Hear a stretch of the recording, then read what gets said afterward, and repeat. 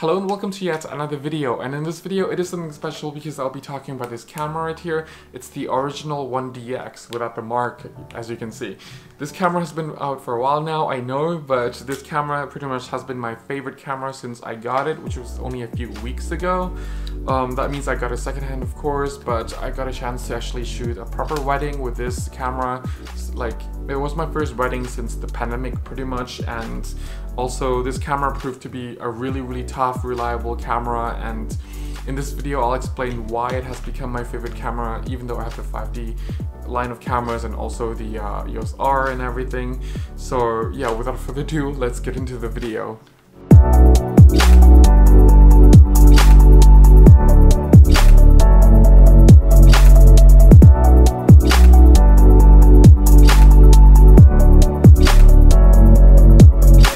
So the Canon EOS 1DX, this camera has been out for a while now, I know, but this camera is still very capable for what it is today, and especially for the price that you can get it for. And this camera, in my opinion, is still like a camera to consider when you're getting like into a professional camera or looking for a backup professional camera. And you know, I got mine for around 800 euros. Obviously, in many countries you can get it a bit more expensive or cheaper, give or take, and also the shutter actuation, the condition of the camera. Mine is pretty much in a mint condition, even though I put a dent on it myself. Before I dive into the video, I would like to talk about the dent before I forget about it, because this dent is like a huge thing. I don't know why, but whenever I get a really good deal, in my opinion, a good deal on a camera, I tend to have accidents with the camera. So on the day when I had a wedding, this camera had the 85 1.2 Mark II on the camera itself, and I was walking and swinging around because I had my 5D Mark III, my EOS R, my other camera. Either it was the 5D Mark II or another 1D camera. I forgot. Anyway, so it was really a lot, and also my camera bag with a lot of like L lenses inside, so it was really a lot to swing around and everything, and this camera fell like to the ground from a pretty good height, like around here, because I was really operating different cameras and everything, and this camera fell to the ground like it was a concrete ground because it was on the street, and it fell this side first, boom, and then it bounced a couple of times, and even though it still looked like it's in a mint condition despite this one little scratch, if you look at the skull, this side is completely sinked down, not completely, but just it sinked down more than this side. So if you put a ruler here, it's actually a little slope. And this was completely closed, so I had to use a screwdriver and pretty much put this back up so that I can mount a flash. So yeah, but that also proved to be like, you know, show how tough this camera is, because given the weight of the camera and also the weight of the 85 1.2, a normal camera, in my opinion, like a normal entry camera that's made out of plastic, would probably have broken to little pieces as well, so because it was really heavy and it was actually from a height. So anyway, with that out of the way, let me actually get into the video. In this video, I'll be talking about the operational side of things, as well as the ergonomics, the pros and cons, the image quality, the video quality, and pretty much my conclusion. So yeah.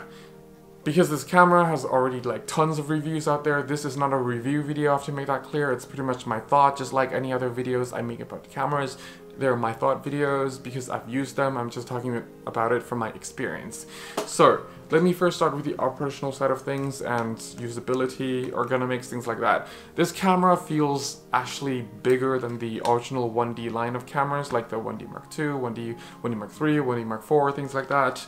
And it's just, it feels heavier as well, so when I do go back to like one of my 1D cameras, it makes it feel like these ones are more compact.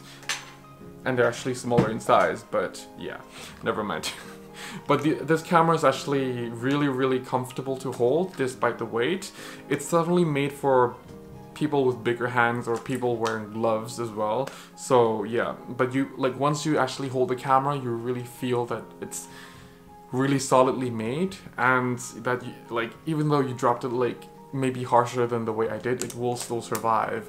And opening the rubber gaskets and everything, the flaps, sorry, the ports, you will feel that the weather sealing, the thickness of the rubber has been enhanced. So yeah, shooting in rain and shooting in dust storms and things like that wouldn't be a problem. And after the pandemic is over, I mean, I travel a lot to like other tropical countries and everything, and a camera that is really reliable in those weather conditions in tropical countries like typhoon and heat wave, things like that. Having a camera that's reliable in those conditions is also important. And moving on to the next point, which is the menu system, I would like to touch on the menu system a little bit. Well, it's a typical Canon menu system. Like if you're used to the 5D Mark III, you'll be used to this menu system very well. This menu system will actually allow you to customize the camera quite a fair bit, and I have customized this camera to the way I really want it to use. And there are actually quite a few function buttons on here which you can actually customize to your own needs as well, which is good. And even though this camera added quite a few features compared to the 1DS Mark III and the 1D Mark IV, the menu system is still fairly simple to use. This camera doesn't have like all the features that you may not use, or all the features that just like fancy gimmick features, so everything is just stripped down to the essentials. So that's pretty good as well about this camera, which means you can access the menu quite well. The screen is what I like as well. The coating is really good. It's the same coating and the screen design as the 5D Mark III, I believe.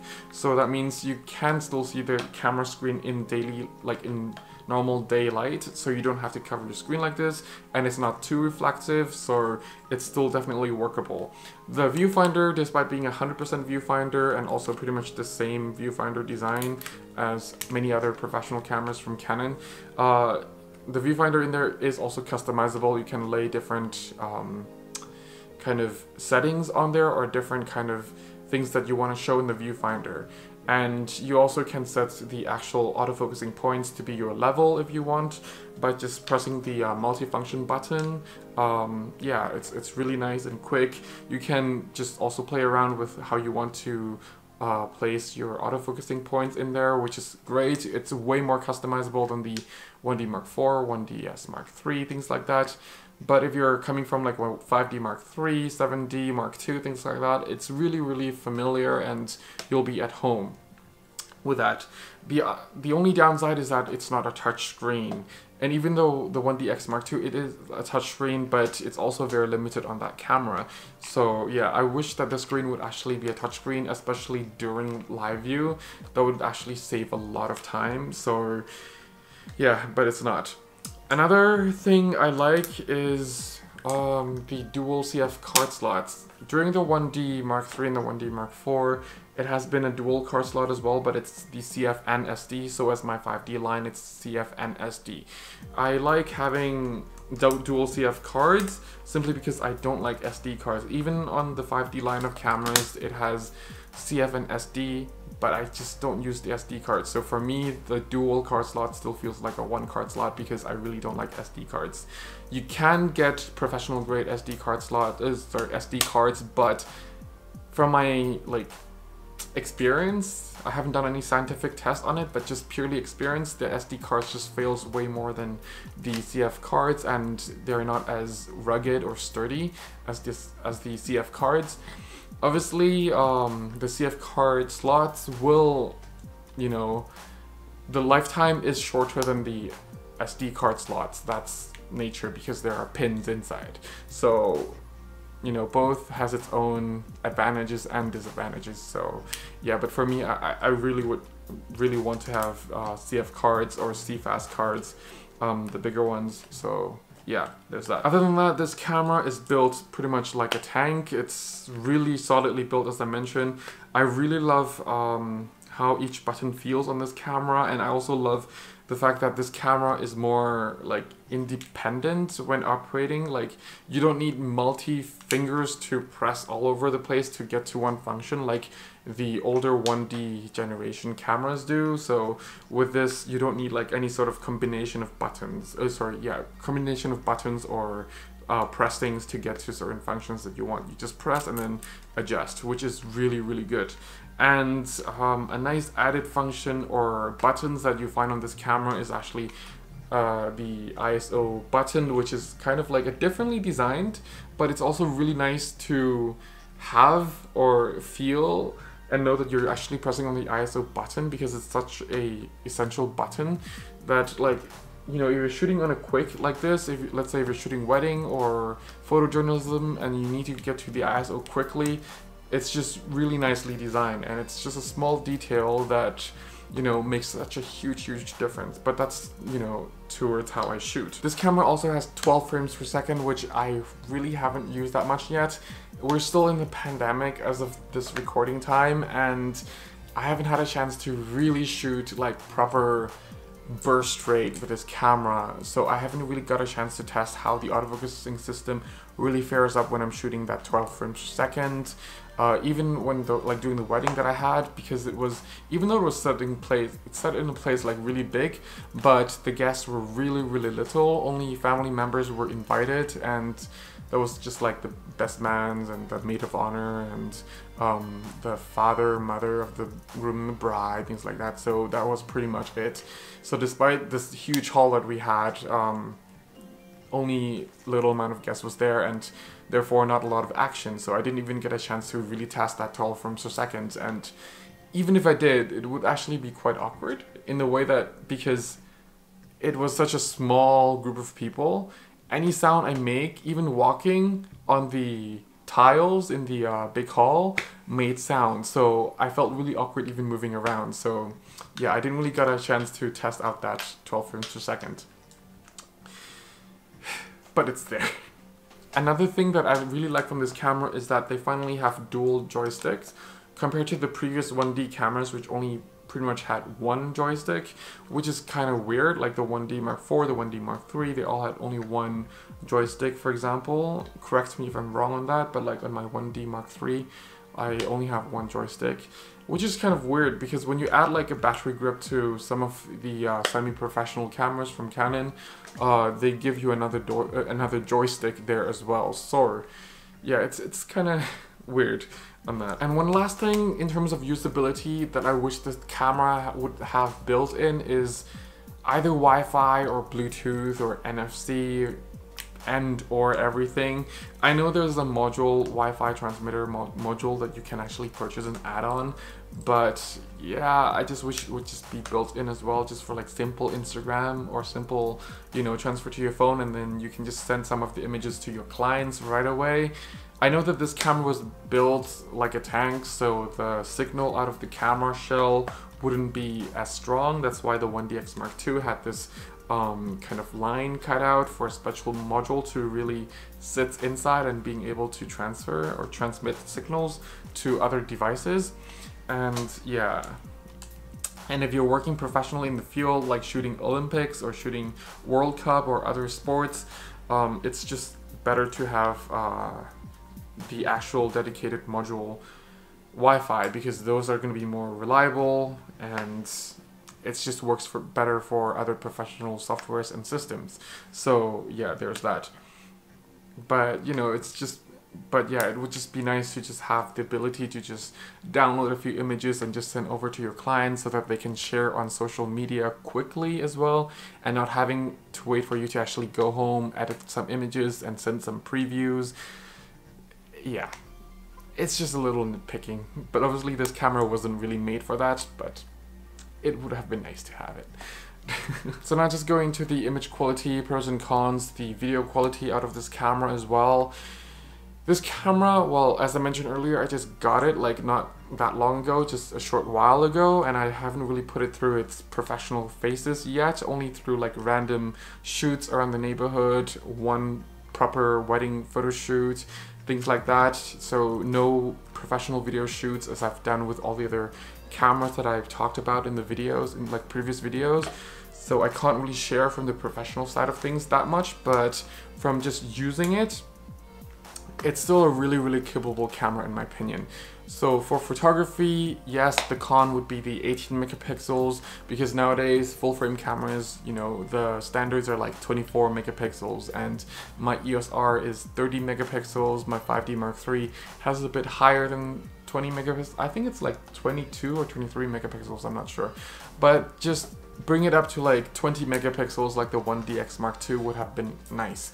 2 megapixels isn't a lot, but it actually adds to a little bit of the detail that you get. Not from cropping, but you can still see a tiny bit of detail, especially when modern monitors are getting more and more resolution packs in them.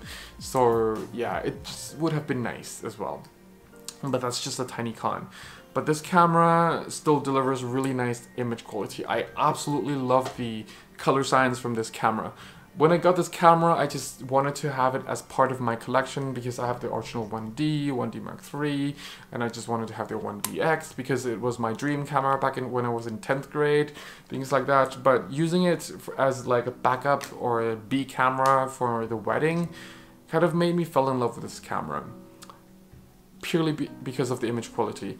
Even though having the more modern camera from Canon, like the 70D, 80D and everything, and also the EOS R line of cameras, my favorite color science from all the Canon cameras has been the 5D Mark III until I got this camera. And this camera is better than my 5D Mark III. I'm not saying that this camera has the most dynamic range in the world or out of all the Canon cameras that I have. No, it doesn't. My EOS R has more dynamic range, has better file detail, and is more efficient with that camera as well, and has a lot more features. But the color science itself, the color reproduction, the roll off to the highlights and the shadows, everything just looks so much better on this camera and also more natural in this camera, just what I really love. I love a camera that gives me such a natural looking file, but also really nice crispy looking file as well, even though it doesn't have high megapixel count. And this does that. The roll off into the highlights and shadows are really good looking, and man, it's just so nice. I really paused for a while when I first got the chance to look at the images from the camera onto my monitor when I was shooting wedding, on the monitor of the computer. And you know, every time I go through all of the images, comparing, like, not comparing, but just like seeing from the different perspective that I shoot from, I always recognize which photo was taken with the 1DX, because it was just so much better, so much more natural, but also crispy in the same time that I cannot really explain. The contrast was just right, the color, the skin tone was just right, and it only needed a little bit of tweaking, like lens correction, contrast, just to add a little bit of my own aesthetics in there. But yeah, I really love cameras that deliver files that I don't need to spend a lot of time on, which actually makes a lot of sense when you think about it, because this camera is the 1DX. It's a sports camera. It's a camera that a lot of photographers will have in the stadium, and it will be wirelessly transferred over to the editor sitting in the room, the editing room, and they need to get the files out to the public, to the press, as soon as possible. So having like even a second, 1 second less of a workflow actually will justify their career. So it really makes a lot of sense. Whereas something like a 5D Mark III, you know, it's meant for a different kind of shoot. It's also for those people who will have more time to edit or prefer to edit, whereas people who owns this kind of camera will have lesser time to edit or prefer just giving the camera right away. Photojournalists who may not have editing as priority because some people, or actually a lot of press companies, prefer having like images that aren't edited so that it's more realistic to the people and more moral and ethical as well. So yeah, it really makes a lot of sense. And man, I really love the file from this camera. That's pretty much all I can say. Just the color science, everything, this camera really blew me away. And right after that shoot, like right after I actually handed all of the photos to my clients, I looked at the 1DX Mark II right away and wasn't that close to buying it, but I think I might wait a few more months and see what comes. Because right now the price on the 1DX Mark II brand new is just 3,000 euros versus 6,000 euros when it was still available. It's really expensive here in the Netherlands. I know it could be around like 5,500 euros brand new in Germany versus 6,000 euros here, but you know, tax reasons as well. So, but anyway, nowadays you can get it brand new for like around 3,000 euros, which is still like a bargain for that camera. So I'm just hoping to upgrade to that camera once work starts to come in a bit more. So yeah, there's that. In terms of video quality, this is something like, it's better than my 5D Mark III in my opinion. I love the colors way more, but you can just, like, with the grading you can do just as much as you can with the 5D Mark III, to be honest with you. The compression and everything is just, there might be minor different, but you're just looking at like a hair difference. But yeah, if you have a 5D Mark III, the video is pretty much just as good on there as on the 1DX. Yes, to many like extent, if you don't edit your image a lot, the image on here, like the video output can look a little bit more organic, so to speak. So yeah, but the 5D Mark III will have more features dedicated to video than the 1DX. Here, the original one, because the 5D Mark II will have the headphone jack. This one doesn't, but the 1DC actually has the headphone jack. The 5D Mark III will have a touch pad, which in my limited experience, I don't think it's a touch pad. So you cannot silently adjust your audio just by tapping during recording. And for live view on here, you have to pick either live view for stills or live view for video. You cannot have live view for both as you can for the Mark III. Because on here you have to go into the menu and select for stills or for videos, just like the 5D Mark II had. So yeah, there's that. The downside is it doesn't have dual pixel AF like the newer Canon cameras, which if this had the dual pixel AF, I would love to use this for many shoots, because even though it only shoots 1080p, it shoots really good 1080p from this camera, and I don't really need a lot of grading with this camera on it, like just shooting video, because the color is just pretty much organic and it's already pretty good out of the camera. So yeah. But the 1DX Mark II, I'm definitely looking at that. It's soft video quality compared to like modern day standards, but it's still detailed enough to really use it for online content creation, short films, documentary, things like that. It's still pretty good quality. The next thing is actually the battery life. It's more of like usability, but also image quality in the same time. So you don't really need to worry about how long you can shoot, because this battery will last you a long time. Like, I think I only charge once every 2 weeks. So yeah, but obviously this is not the only main camera I'm using. I'm using the X-T3, the X-T2, well the X-T3 is filming me right now, my 5D Mark III, my EOS R, things like that. So those are also my main cameras. So battery life do get divided amongst those cameras as well. So yeah, that being said, there are issues with, like, if we just touch back on the usability a little bit, there are issues with using third-party batteries in terms of charging. So I heard that just like the original 1D line of cameras, when it comes to charging, depending on the third-party batteries you go for, the original charger might not actually accept or charge the third-party batteries properly, and you might need to buy the third-party chargers for those third-party batteries as well. But they will work kind of nicely with the camera. Though I also have read that some third-party batteries will make the camera show no information about the battery life on the camera itself. So yeah, just be careful which third-party batteries you do go for if you do buy into this camera. So yeah, there's a little bit of that. I think it's kind of usability, but also kind of image and also video shooting in the same time, because, you know, sometimes the battery life also dictates the quality that you want to shoot your video in, or the amount of pictures you can really get. But you can really go by just one battery and just have a lot of events or a lot of jobs done in just one battery. So it's something that's really impressive. So if you're doing a lot of traveling, things like that, just have 2 batteries and you might just be done with just one travel. If you're traveling for like half a week or 1 week, and just leave the battery charger at home, because the battery charger is actually quite big. But if you have room for it, feel free to take it. It's also actually wiser to take your battery chargers as well. But yeah. Lucky that this is not my main video camera and I'm not having a video shoot anytime soon. So yeah. Anyway, into the conclusion. Anyway, into the conclusion. This camera, in my opinion, is a mixed bag. It's really great value for money, and if you're like me, I would definitely highly recommend it, but because of the size, of the weight, and the lenses that it actually only accepts, which is the EF lenses, it's not for everybody. You know, like, I love it for the reliability, the toughness, the speed of the camera, the autofocusing system of it. And talking about the autofocusing system and the reliability, image quality and everything, the one thing that I love about this camera that I have to get used to is that being an optical viewfinder, you don't see what you're exactly going to get in terms of the final image.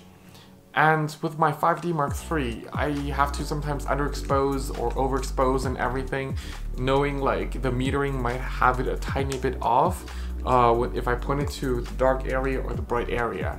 But this camera seems to be smart. On here, just setting it to neutral 0, it just seems to know what object I'm trying to take pictures of, and yeah, it gives me the right exposure without having to underexpose or overexpose it, and therefore waste less shutter or waste less time taking pictures. And even though it's a DSLR and this is an optical viewfinder, most of the time I just trust the camera that it will get the right exposure and the right settings and everything in place for me. The low light images from this camera is actually really usable. The detail out of this camera is great, the image file, and I would even use it at ISO 3200, ISO 4000 if you know what you're shooting, because not everything will look great at ISO 4000 or 5000. Just saying. So yeah.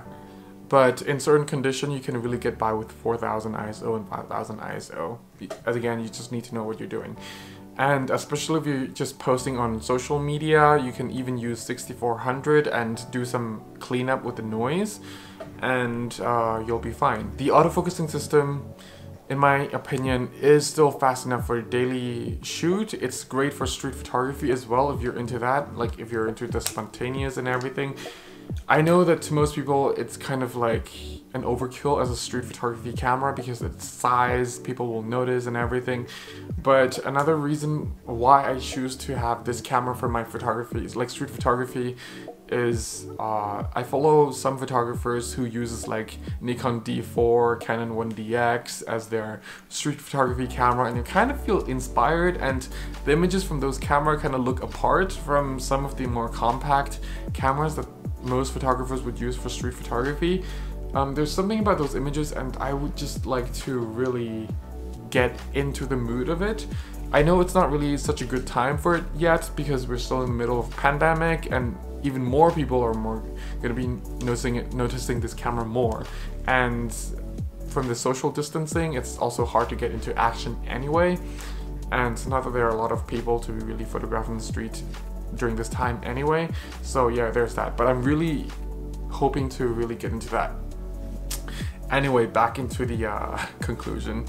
I think that for the price, for the functionality, this camera is a camera to really consider. Sure, it doesn't have the highest megapixel count.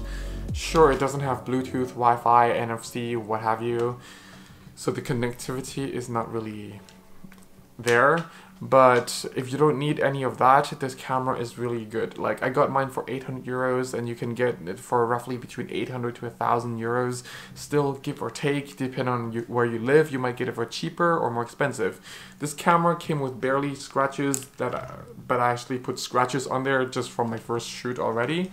Dropping it actually several times, and also having it bang against other cameras around me, and yeah, I really gave a tough time for this camera as well. So it's really well built for this price range. And for this price range, you can get like a secondhand, other secondhand semi-professional cameras as well, which will have more features, but it will just not do 12 frames per second, which is really awesome on this camera. Again, even though this camera might not have such a high megapixel count, but the images are really nice. I cannot really express how nice they are unless if you can actually come to my monitor and really look at it from like straight out of the camera. It's really that good. On the internet, after everything is compressed, it will just look like any files from like even 50D or something like that. So yeah, if you're a travel photographer, I think that this camera is still a good camera to have as like one camera that rules it all for everything. Unless if video plays 50% of your job, then this camera is obviously not there. But if your job is just travel photography and all you're just doing is documenting everything, then this camera is good. Like, it's built rugged. You can get one of those wireless Wi-Fi cards to put inside if you really need to transfer the images wirelessly to your phone, mobile devices. It will still do that, which is great for connectivity. So yeah, but this camera is very reliable, really rugged. The image quality is so good on this camera, I cannot express it enough. It doesn't have the most dynamic range in the world, but just the natural looking of the roll-off to the highlight and shadows just makes it already really nice and natural looking, because some cameras has a lot of dynamic range but the roll-off is just so unnatural that you have to put a lot of effort into fixing it. So, you know, it's, yeah, dynamic range is not always everything in the world. But yeah, that's pretty much where I'll leave it. I know that it's been a really long video, but long story short, I do recommend this camera. But you have to know that it's a camera for you or not, because just because I recommend something doesn't mean it's for everyone. In general, I still think it's a good camera to have, and a camera that you can really fully trust it, whether like wherever you bring it to. Anyway, I would like to wrap it up here. If you have any questions, please leave them down below. If you need a free photography guidebook, it's absolutely for free on my website. Just click and download. The link is down in the description below. I'm not asking for your email address, you're not subscribing to anything, just click and download. So as my free 2021 photography calendar, so just the same digital download as well. So yeah, thank you very much for watching, stay safe, have fun shooting, bye.